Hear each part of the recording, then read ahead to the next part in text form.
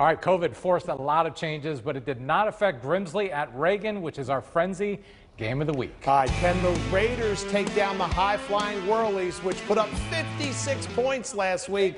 Hey, nice crowd on hand at Pufftown. Whirlies quarterback, Alonzo Barnett. He's going to drop back to pass. He's going to find receiver Tyson Resper open on the sidelines for a first down, but that drive would stall.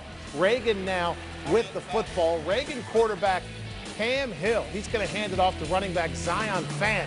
He's going to cut it to the outside. He's going to break a couple of tackles and pick up a first down for the Raiders. A few plays later in the red zone, Cam Hill with the quick toss to his receiver in motion, B.J. Wilkins.